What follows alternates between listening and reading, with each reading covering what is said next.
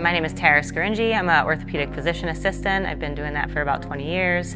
Prior to that, I was an athletic trainer, so I've been in this space for a long time.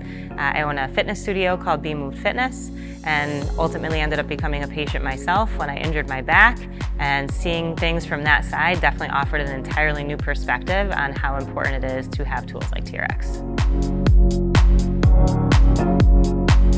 I initially injured my back picking up a laundry basket and bent down, twisted, picked it up, and immediately had pain in my low back. It dropped me right to the floor. And I knew I was in trouble because it was not something that was fading out over a few days. I was actually at work in a similar chair and scooting over to talk to a patient and had jarring pain in my back and shooting pain down my legs.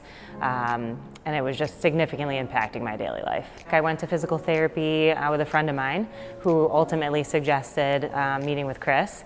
Met with Chris, went through some TRX work with him, some functional training, and just realized how my mechanics weren't good. Even though I'm an orthopedic PA and I'm a strength coach and do all of these things, my mechanics were not good. So it was a great opportunity to learn how to use it at that point in my own rehab.